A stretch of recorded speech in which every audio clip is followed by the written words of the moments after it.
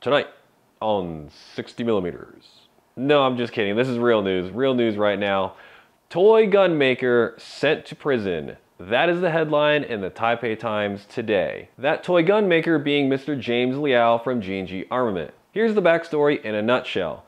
Back in 2015, the Taiwanese police seized a gas-powered G96, that's a bolt-action sniper rifle, from G&G. They then sent it off to another government agency who found the strongest green gas known to man and the heaviest metal BBs, in the galaxy, shot it through a chrono, and of course, the gun did not pass the regulation, the low FPS regulations or whatever the gun laws are for Taiwan.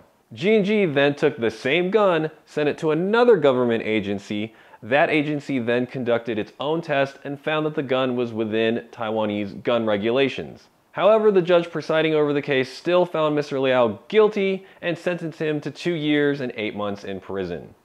As of right now, Mr. Liao will not be spending any time in jail. He has already appealed the case due to the different standards between government agencies. With that being said, no need to go off and sell all your guns.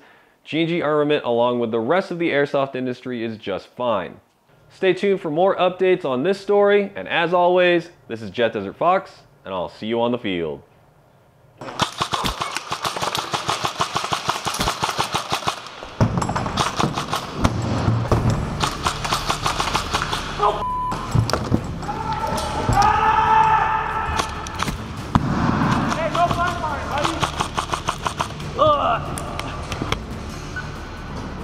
It's not blind fire, I can see you.